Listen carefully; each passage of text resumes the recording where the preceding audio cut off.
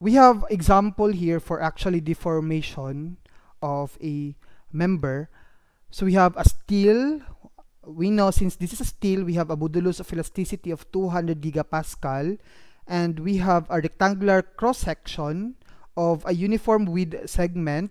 Our uniform width segment here is the segment 1, and we have a tapered segment, which is a segment 2 that varies linearly from 50 millimeters at point B to 130 millimeters at point C. So as what you can see in the figure, so we have a changing width. We have 50 millimeters from this point to 130 millimeter from this point here. And the thickness of the bar is 15 millimeters. So we have to determine the elongation of the bar due to the load 175 kilonewton. We neglect the weight of the bar. So in this case, we have two deformation of 1 and the deformation of 2. So in order to compute for the total deformation, then we just need to add the two deformations. So we have the total deformation is equal to the deformation of, let's say, 2 plus the deformation of segment 1. Now, since our deformation of 2 is changing, varies according to its length, and we have changing width, okay? So therefore, we have also a changing deformation across B to C. So we apply integration to this one.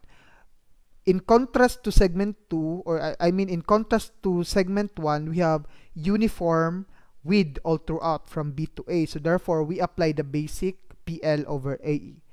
So therefore, we compute for segment 2 first, since this is the difficult one. So we have the deformation of 2 is basically equal to the integration of PL over AE. Okay? So, however, in order to apply for integration, we should come up with a variable in terms of either x or y. So, but before that, let's try to divide it into a very small rectangular strip. Okay, that's from the principle of integration. Let's assume that this one is infinitely small.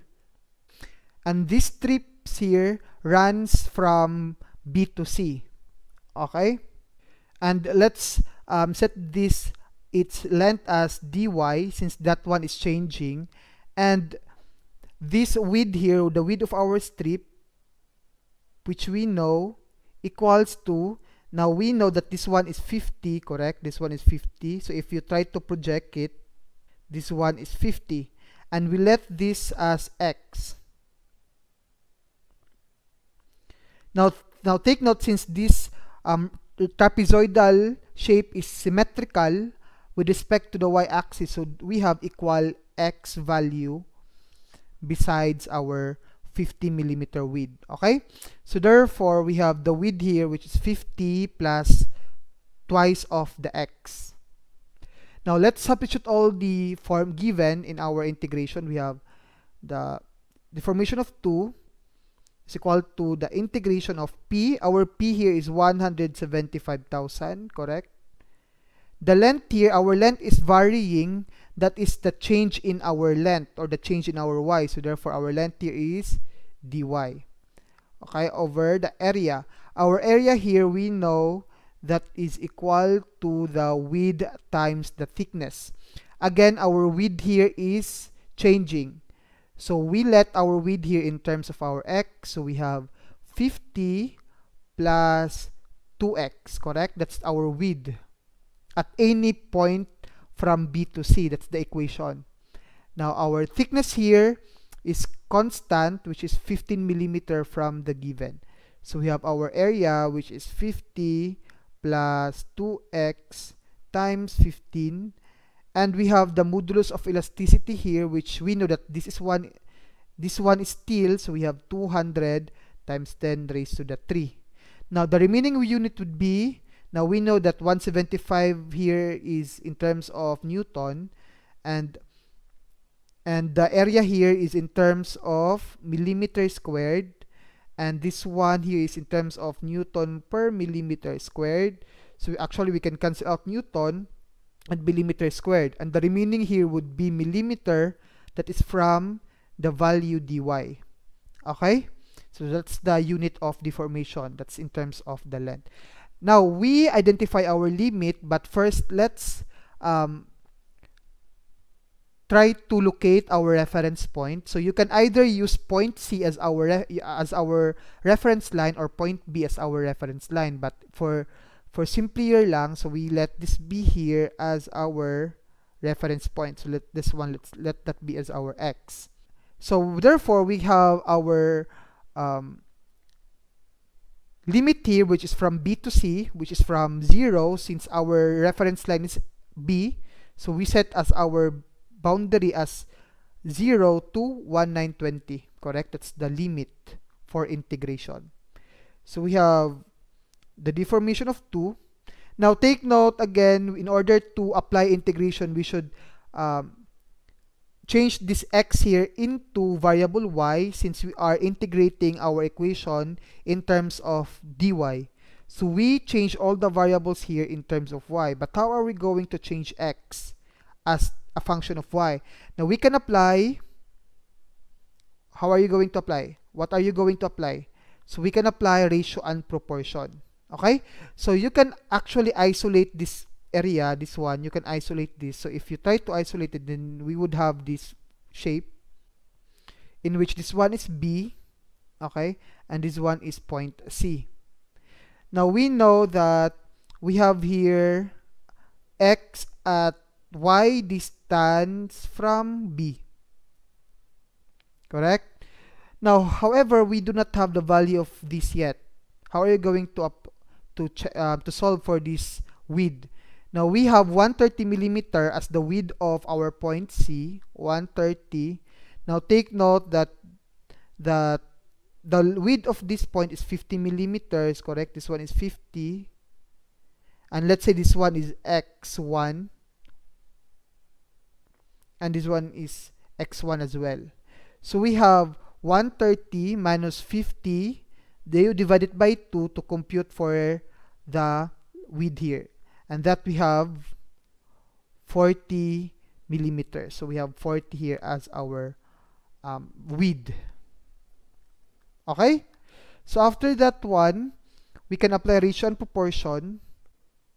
So by applying ratio and proportion, then we have y is to x equals to, we have 1920, that is the length from B to C, over, we have the width, which is 40. Okay, so therefore we have the value of x here, which is equal to y over 48. Correct? So if you cross multiply, so therefore we can use this value in our equation. Then we have here the integration of 175,000 dy over 50 plus 2 times y over 48 times 15 times 200 times 10 raised to the 3. And then we have the limit from 0 to 1920. So you have the deformation of 2. Now you can use the principle of integration to this one. Okay, or you can directly use your calculator. Okay, so if you have your calculator, then we have the integration of 175,000. We have dy. Okay, but in your calculator, you use dx instead. Then 50 plus 2y, okay, let's use x instead, over 48 times 15 times 200 times 10 raised to the 3. Then we have the limit from 0 to 1920, correct?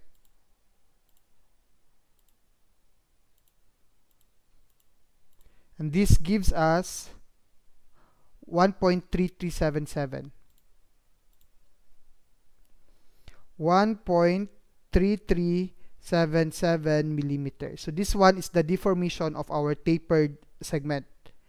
Then we compute for the deformation of segment 1.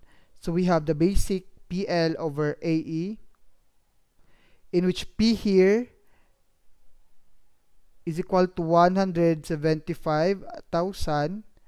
The length is 680 over the area. The area is 50 times the thickness, which is 15. Okay, since the width of our segment 1 is 50 millimeters all throughout, that's uniform, times the E, which is 200 times 10 raised to the 3. So we have segment 1 here, which is equal to 0.7933 millimeters.